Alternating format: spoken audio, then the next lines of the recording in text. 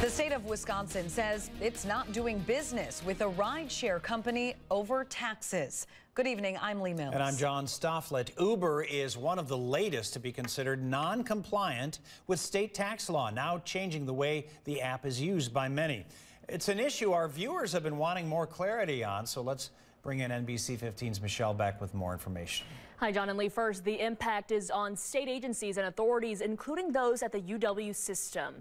An email to university faculty we obtained late last week says Uber is not allowed for work travel and those rides will not be reimbursed. So here's why. The Department of Administration says Uber was not collecting and reporting their sales and use tax appropriately as required by law.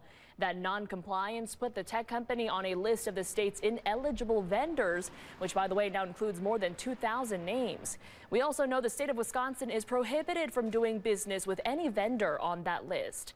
As far as next steps, a DOA spokesperson wrote to me, quote, if they are able to rectify this through DOR, then they'll be removed from the ineligible directory, end quote. DOR, of course, referring to the Department of Revenue. Now, when I took this question to Uber today, a spokesperson there told me the company was not notified of any issue with or by the state of Wisconsin. Live in the studio, Michelle Beck, NBC 15 News.